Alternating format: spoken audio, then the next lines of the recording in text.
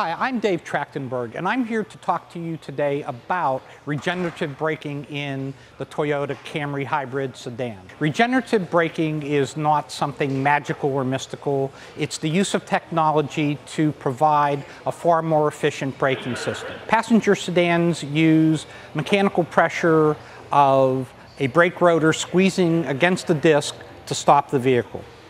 With the Camry hybrid and its regenerative braking system, the first part of the braking is electric resistance, not mechanical pressure.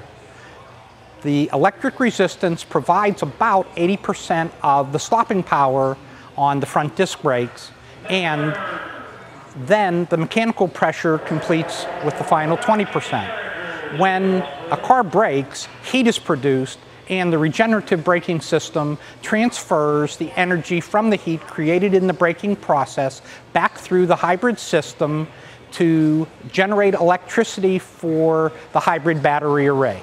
I'm Dave Trachtenberg with Toyota of Tampa Bay, and that is the simple working explanation for regenerative braking.